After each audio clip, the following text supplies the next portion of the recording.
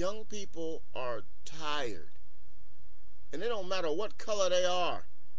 If you get a group of people cornered, backed up into a corner long enough, somebody's going to come out swinging.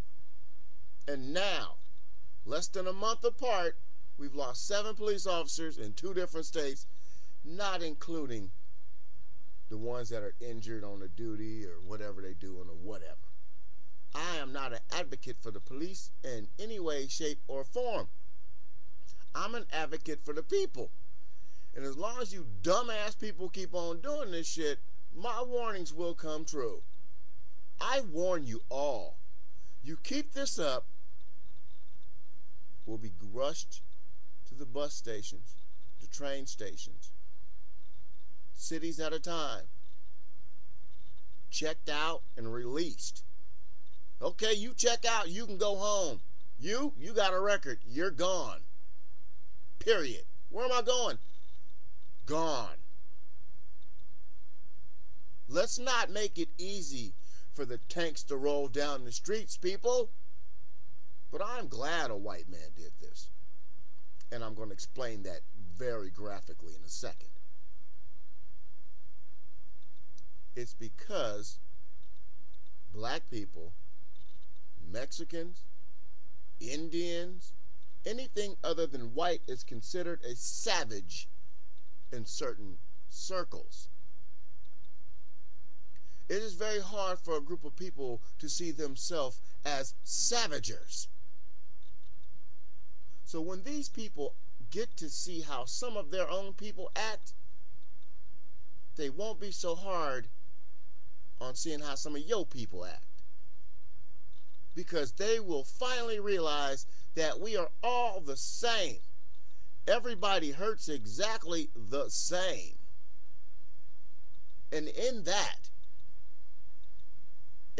one little phrase, everybody hurts the same, they will find a common goal. A sort of link between the savages and them. They ain't no better than a damn dirty nigger, a stupid Mexican, a po cracker.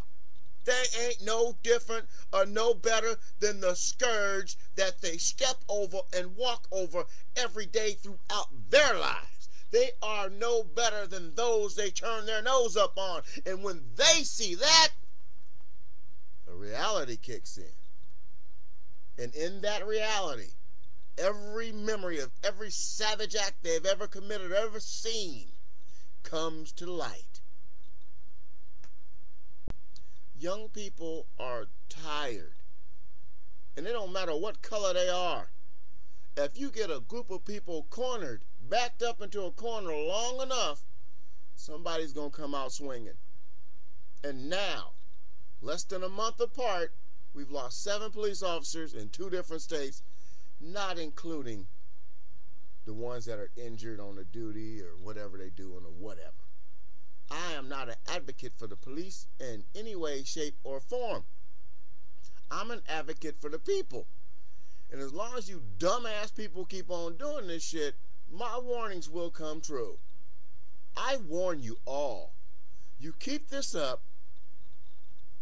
we'll be rushed to the bus stations, the train stations, cities at a time, checked out and released. Okay, you check out, you can go home. You got a record, you're gone. Period. Where am I going? Gone. Let's not make it easy for the tanks to roll down the streets, people. But I'm glad a white man did this. And I'm going to explain that very graphically in a second.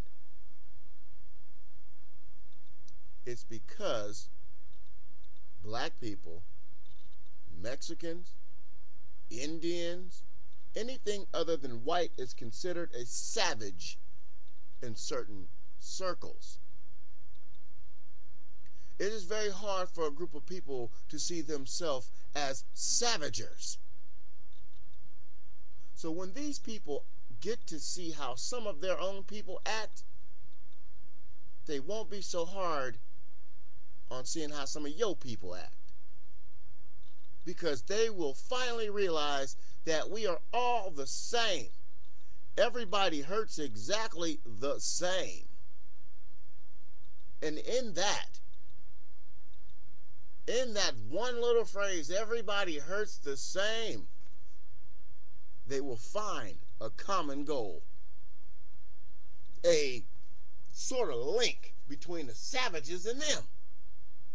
They ain't no better than a damn dirty nigger, a stupid Mexican, a po cracker.